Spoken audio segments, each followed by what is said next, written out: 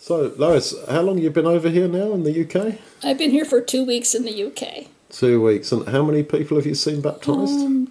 10 people baptized, and 2 more to come Yeah. tonight to be baptized. So that's 12 people in 14 days. That is 12 people in 14 days. That is amazing.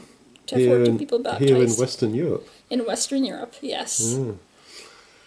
So, well, what else did you do apart from hold people's legs as they got baptised? We helped at the feeding project at the venue, which was very nice. I really enjoyed doing that and meeting our people that come there. It's just lovely to talk to different people and see what has happened to them and what brought them to Jesus. So I enjoyed. We got the food together and got it in the warming oven and waited for it to cook, and then listened to Duncan give his little devotion and break bread, and then they lined up for their food, and they were all actually, I was really amazed at how they all behaved and lined up for the food, and were very, very thankful for it.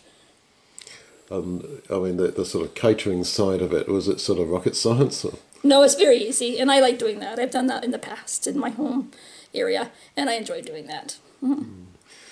So, what would your message be for brothers and sisters wondering whether they should come over and help us?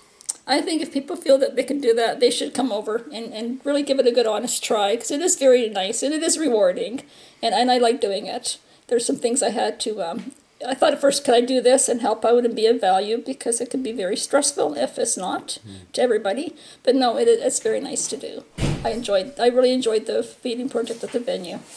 That was a lot of fun. So, Cindy, was Lois much of a help? Oh, it was great having her around. I've told her she can come back whenever she wants.